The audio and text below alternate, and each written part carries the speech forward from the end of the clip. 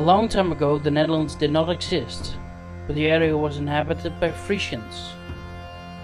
The entire area was also called Frisia. We go back 13 centuries to the time of the Frisian king Redbad, who then ruled the entire coastal region from Antwerp to Denmark. Frisians lived everywhere. The Counts of Holland, on the other side of the Southern Sea, threats this Frisian freedom. For centuries, the Frisians fought for their own country, for Frisian freedom. The urge for freedom runs like a thread through their history. From the very beginning, they fought with Batavians, Romans, and the Dutch. The Frisian Empire, when it was at its greatest between 650 to 734 AD. Friesland is now only a province of the Netherlands, but still has its own language and flag. Iedereen kent de verhalen van Rome, maar wat weet men nog van de Fries? Ik denk dat het juist heel belangrijk is in een tijd waarin er één Europa moet worden gemaakt, dat Friesen zichzelf realiseren dat ze er gewoon nog toe doen als volk.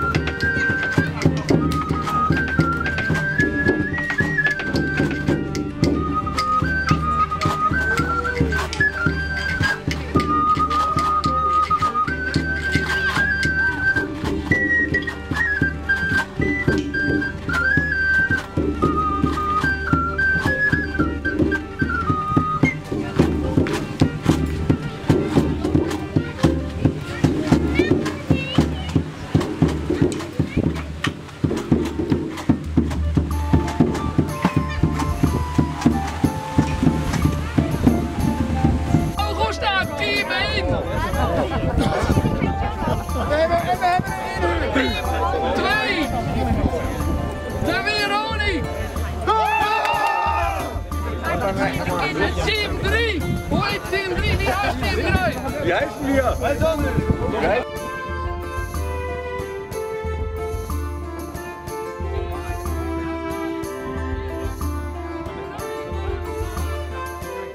Zwei winnen von den Wedstrijd den fahren gegeneinander im dritten Fahrt. Oftewel, 3 maal wordt hier uitgevaren voor de grote prijs van Drenthe. 4 teams die hun rondaan spelen. En 4 teams, 2 aan 2, zullen ze vechten om de grote prijs van Drenthe.